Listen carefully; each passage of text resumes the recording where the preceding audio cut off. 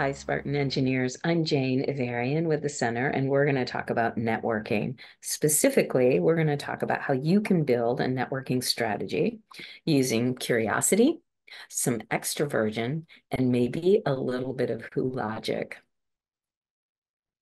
So I've split this session into four parts. Part one, we'll talk about why you should engage in networking.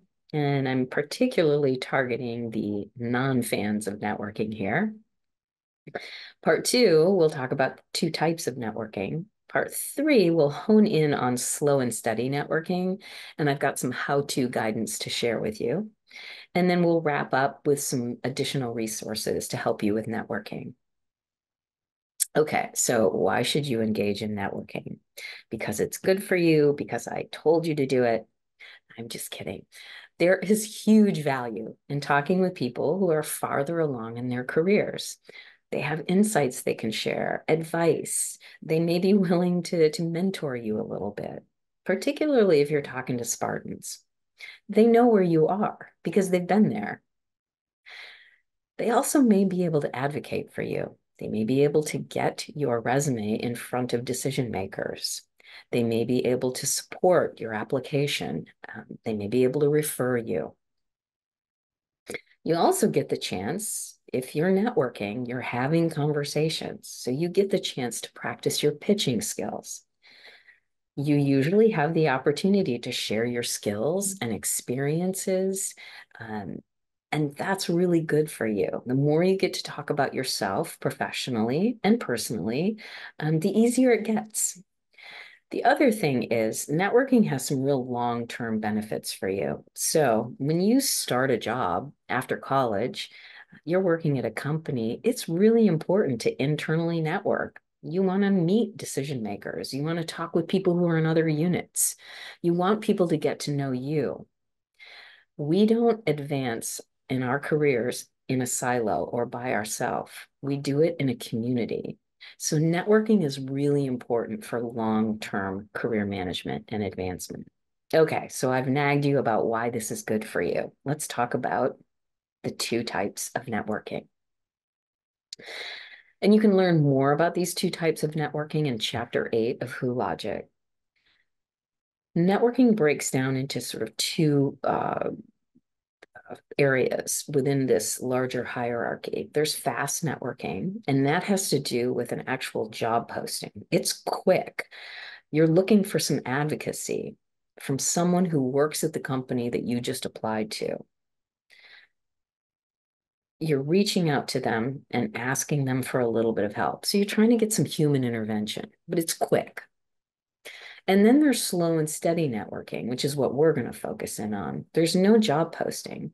There's just a person or people that you're interested in who work at companies you're interested in, or they work in jobs that you're interested in. And the idea here is that you're a little more interested in a longer term relationship. You're trying to build a mutually valuable relationship. Now, both forms of networking here typically culminate in conversations. So we often call it informational interviewing. Let's learn a little bit more about slow and steady networking. So this is networking that's focused on building relationships. We're targeting people who are working in jobs and or companies that are interesting to you. There's no job posting, or not necessarily. You're seed planting for the future. It really requires a lot of interest and curiosity on your part. And you're also going to need to communicate. So you might need a little bit of a communication plan. So how do you do this? How do you get started with networking? Well, first, you want to prepare your self-marketing materials. Things like having your resume in good order, your LinkedIn profile, your Handshake profile.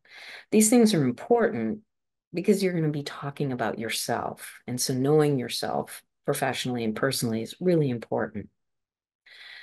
The other thing you got to do to get started here is you need to make a list of companies and jobs of interest to you. And then you want to identify people who are working in those jobs and at those companies that are of interest. And then you start communicating, you start reaching out. If people accept your connection request, the ideal here is that you have an informational interview with them. You meet with them, you have a conversation.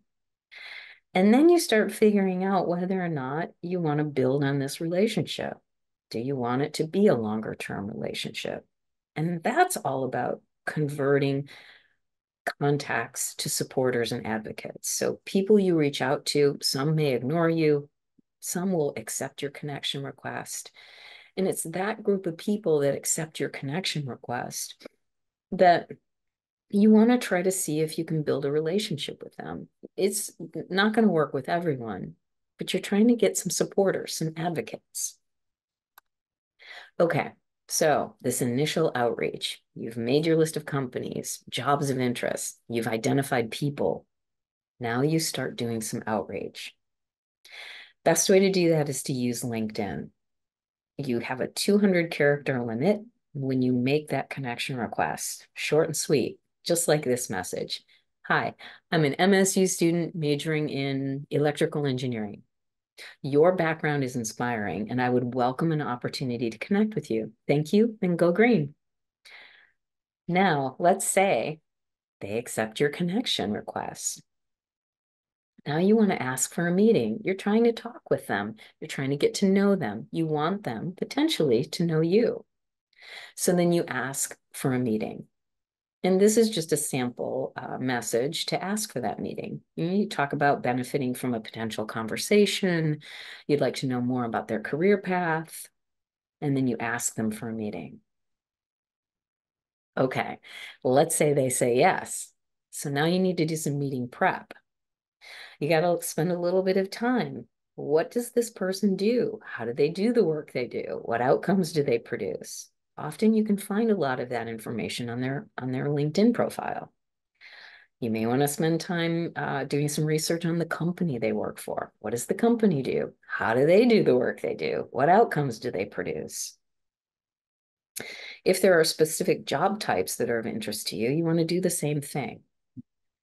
You're preparing curiosity questions in advance of that meeting. And when you're in that meeting, because you know yourself very well, you want to find a moment to share your skills and experiences. And then if the vibe is really good during that meeting, you want to make sure you ask for continued interaction. So that's meeting prep. Now, let's say you have this meeting. It's great. The energy is good. This person has offered to help you. They may even make a recommendation for you. They may even offer to mentor you. So after the meeting, you want to send a thank you. If they've given you any advice, implement that advice and let them know you did that. People want to know their time is valued and valuable. And then you also want to plan for how you will continue to build and maintain this relationship. It's not going to be hundreds of people that you do this with. You're going to connect and have a good vibe or good energy with just a small group of people. But that small group of people, if they're working at targeted companies for you, that has the potential to yield really great stuff. Okay, so as you think about communication and building your relationship, managing that relationship, AI can help you a little bit.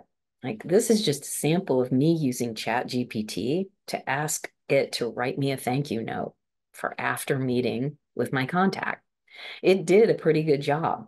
Now I had to edit it, I had to customize it, make it my own, but you can use ChatGPT and or any kind of chat bot to help you with this. We also have lots of message suggestions that we can share with you from our website. So lots of resources for you. Networking resources on our website. The entire chapter 8 from Who Logic is on the website, and that's all about networking, both fast networking and slow and steady networking. We've got message suggestions available for you on our website. It's all available at careers.egr.msu.edu. Happy networking.